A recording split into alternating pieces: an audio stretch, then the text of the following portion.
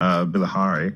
I'm interested in your view on the potential conflict over Taiwan, because obviously that's often spoken of as a defense of democracy in the Asia-Pacific region. If there was a war to break out over Taiwan's freedom, do you believe that would be a war worth fighting? And how do you think Southeast Asia would respond to that? Before I answer that question, can I just make a quick comment in response to what the question you asked, Richard, right? Of course. I think all of us in the whole region, whether autocracies or democracies, confront three fundamental realities. First of all, we now better understand we need to work with both China and America. There are no alternatives.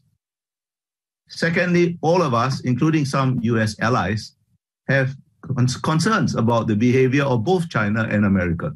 Not the same concerns, of course, but concerns nonetheless. And thirdly, despite our concerns, I think we all know there is only one China and one America, and therefore we will have to make the best of it that we can.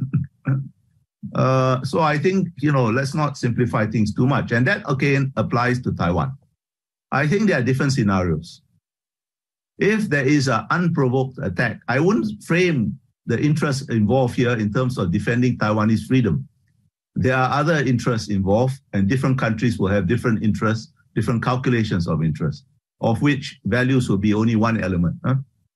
I think there are different scenarios. If there is an unprovoked attack on Taiwan by China, that's one set of circumstances.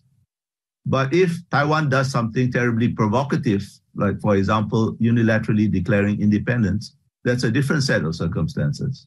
So this is not a question that can be answered in the abstract, devoid of context, of specific context, which we don't know what the context will be at right now, or answered on the basis of, a rather abstract concept of like defending freedom. That's interesting. I suppose in the scenario, so if we get specific, in the scenario that we have, the Chinese government decides to reunite Taiwan with the mainland without any declaration of independence from Taiwan, would that change Southeast Asia's estimation, do you think? I think it would change the calculation of interest, but it will not have anything to do with freedom, If the calculation would be if China gets away with unprovoked aggression, what are the larger implications for the region? And that's a more relevant calculation, I think, than this abstract idea of defending freedom. Siswa, I just wanted to take you to something that Bilahari just said, because obviously in your first answer you talked a lot about competing interests in the region and having multiple partners, and you said how everyone can be, your close friend is sort of in the region. But as Bilahari said, that there might come a time where you have to choose between, where the choice is. Sorry, I did not say that. I did not say that. But you said US or China, and I said the choice is not US or China. The three realities, we have to work with both. We have concerns about both, but we have only one of each. So there's not much choice.